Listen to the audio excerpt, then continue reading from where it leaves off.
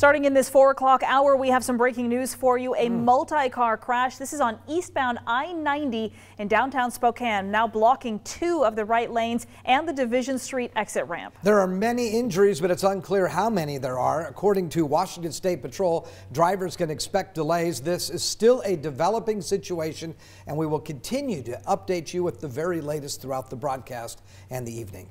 Good afternoon, everyone. Thank you for joining us on KREM 2 News First at 4. I'm Tom Sherry. It's good to have you here today.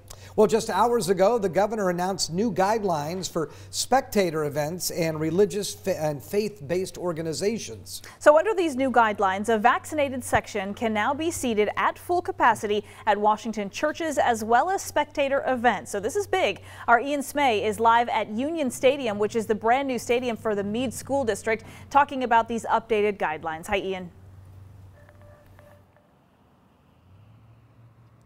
Yeah, we are live at Union Stadium, where Meade High School plans on having an in-person graduation next month. And now the major change from Inslee's announcement today is new capacity rules regarding separate sections for vaccinated and unvaccinated people. Outdoor facilities can now add vaccinated sections until their capacity hits 50%, or 22,000 people, whichever is less. When it comes to indoor facilities, it depends on what phase the facility's home county is in. Vaccinated sections can be added to indoor facilities until they reach 50% capacity or 2,000 people, whichever is less. For those in phase 2, a vaccinated section cannot exceed 200 people, and for those in phase 3, that limit is raised to 400 people. I told Spokane's interim health officer, Dr. Francisco Velasquez, about Inslee's announcement earlier. But I think the goal is really not necessarily to segregate those that are immunized, but to really encourage all that can to get immunized. Velasquez also said he thinks that Inslee's decision will help encourage more people to get vaccinated so they can once again participate in large events. He also says that continuing to vaccinate as many people as possible will be key in getting Spokane's COVID-19 numbers down and beating the current spike we are seeing. Now, this is all coming out the day before Inslee is set to announce which counties are going to roll back to phase 2. Velasquez told me earlier that he hasn't heard or seen any indication from the governor's office that Inslee might be planning on pausing county rollbacks. In Meade, Ian Smay, KREM 2 News. All right, Ian, thank you very much. So as he just said, tomorrow morning is when we expect that update from Governor Jay Inslee about which counties could move back or forward in those phases. Yeah, we're not going to know for sure until the announcement is made, but we can get an idea of our odds. Our Casey Decker now is breaking down the data for us tonight. Casey, how is it looking?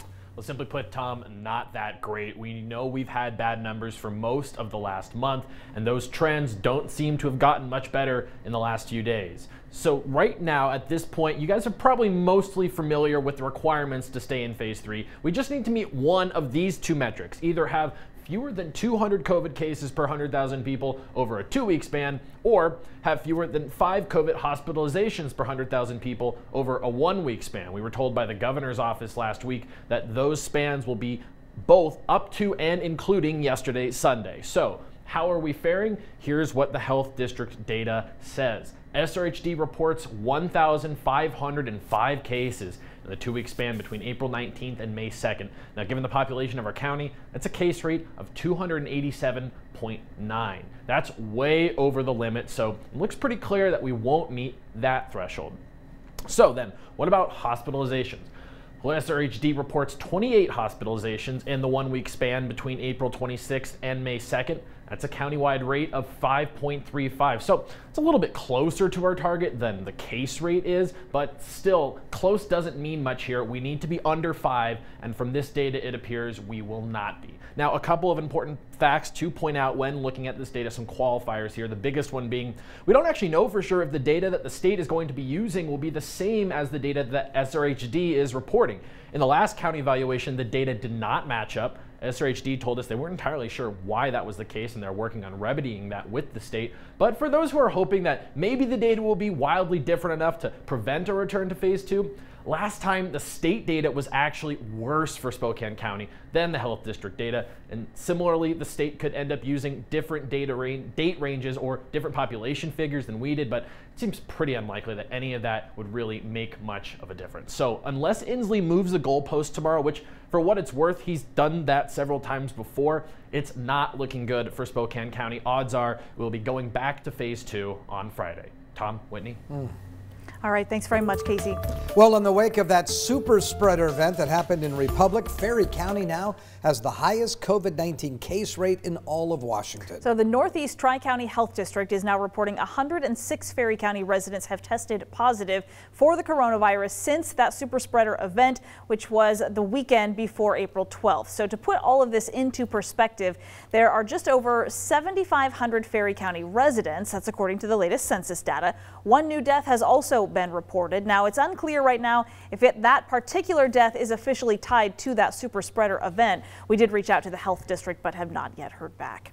In the meantime, the health district also said 7 people have now required transport to other hospitals. It's unclear right now the total number of hospitalizations, but we're also waiting for the health district to confirm that. Ferry County, though, does have the highest case rate adjusted for population in the state and actually ranks among the highest nationally as well. Well, this is some disconcerting news. CVS and Walgreens have wasted more COVID-19 vaccine doses than most states combined. This is all according to government data obtained by Kaiser Health News.